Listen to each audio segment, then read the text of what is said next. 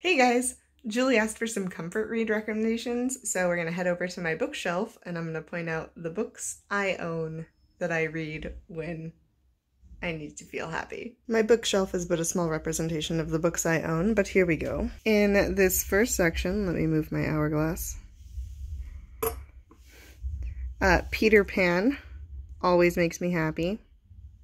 I really like Ready Player One, and I think it's a very nice book. People disagree, but I think it's a very hopeful and inspiring book.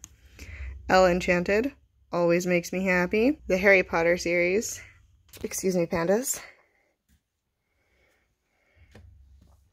I love the Percy Jackson series, and the Percy Jackson series always puts me in a good mood. Magnus Chase is a good series with great representation as well. The Hobbit always puts me in a good mood.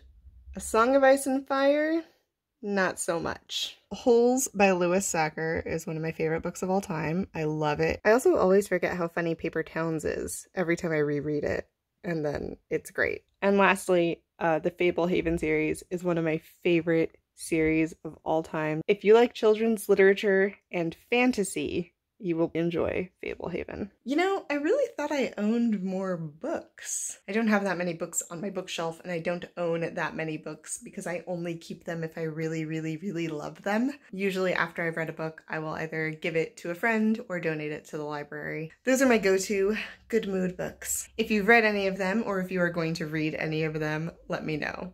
I'll see you guys later.